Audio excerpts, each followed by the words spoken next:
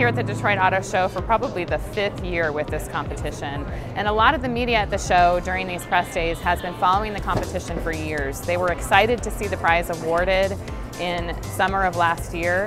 And now they're excited to see these teams make forward progress into bringing these vehicles to market. The Xprize is more than just a prize, more than just a check. It gave us tremendous media exposure. We have friends in the media. It opens doors. Edison 2 is the most efficient 4-seat automobile in the history of the automobile. We know what we're building. We're building a much more refined car, an easy to get in and out of car, a FMVSS compliant car that I think is going to be a whole new automobile segment. And it's all due to the Xprize.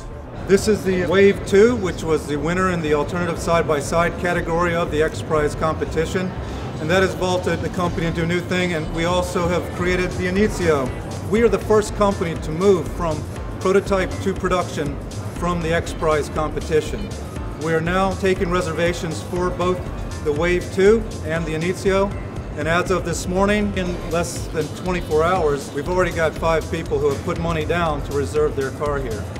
And this is where we intend to grow from. Definitely winning the Xprize has been a game changer for Paravis. 2011 is the year that the Monotracer E is coming to the market.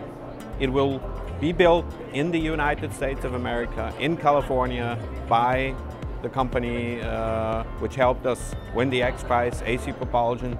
That is a partnership I am very, very proud of, because those are like the godfathers of electric drives, and they said, yes, we will adopt the Monotracer and do the final assembly in our factory in California.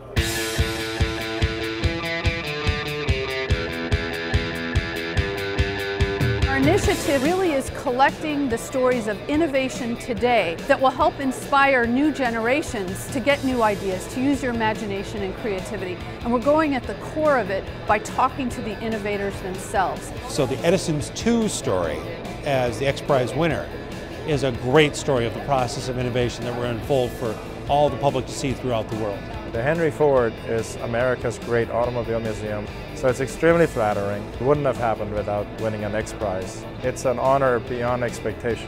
When I was 6 years old, my dad brought me up here and we went through the Henry Ford Museum in Greenfield Village. And I remember the Jim Clark Lotus, the Indianapolis 500 winning car.